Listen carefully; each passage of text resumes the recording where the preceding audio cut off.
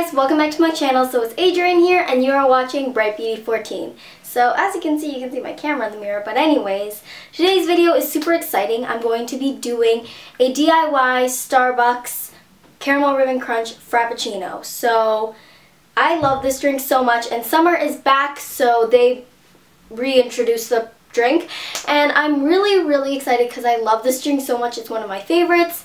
And I know that Starbucks can definitely get expensive, so if you want to do it at home, I have a simple recipe and you can just follow the instructions of the video and you will get a delicious drink out of it. I hope you guys will like it, and if you decide to do it, make sure you tweet me a picture of it at adriennegsm and follow me on my Instagram as well as my Ask a Femme.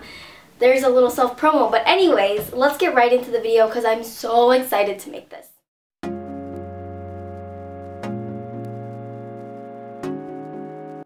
Let's get started by getting our materials. So you'll need 1 cup of milk, half cup of coffee, 3 tablespoons of caramel sauce, 1 tablespoon of score bits, whipped cream, and 1 cup of ice. So the whipped cream is also optional. You'll also need a blender and a cup. So pour in your whole cup of milk.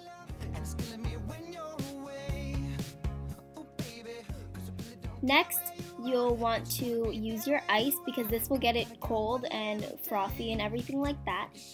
This is like a main part. And then you'll also need to next put in your coffee, and this is half a cup of coffee. So it's not too much and you don't taste it too much either at the end. So pour that in, and then next put in, I was going to say apply, life of a beauty guru. Pour in your caramel drizzle sauce. And it might stick to the bottom of your blender thing, but it's okay because you can always mix it down into it.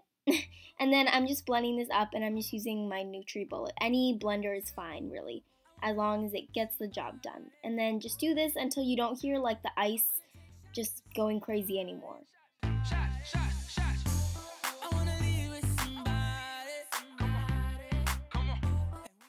Next, you want to take your cup. It doesn't have to be a Starbucks cup. I'm just using this one from David's Tea and drizzling the caramel sauce all around the cup and also into the cup so you can really taste the caramel and the sweetness.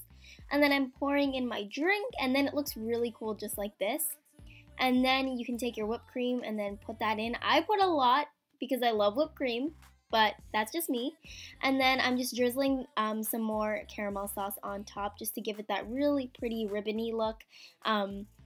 And also, you can drizzle in the cup if you want to. It doesn't matter. You can just put it in if you want to. And then I'm also using score bits to just top it off and add some crunch. You can also put this inside the drink, but after a while it mixes in and it just tastes really good. So there it is. Also, I filmed my first reaction and I really loved it, and I hope you love it too. Okay guys, I hope you enjoyed the video. I really loved making it. I just kind of love this video because I got to make a video while also making something delicious for afterwards.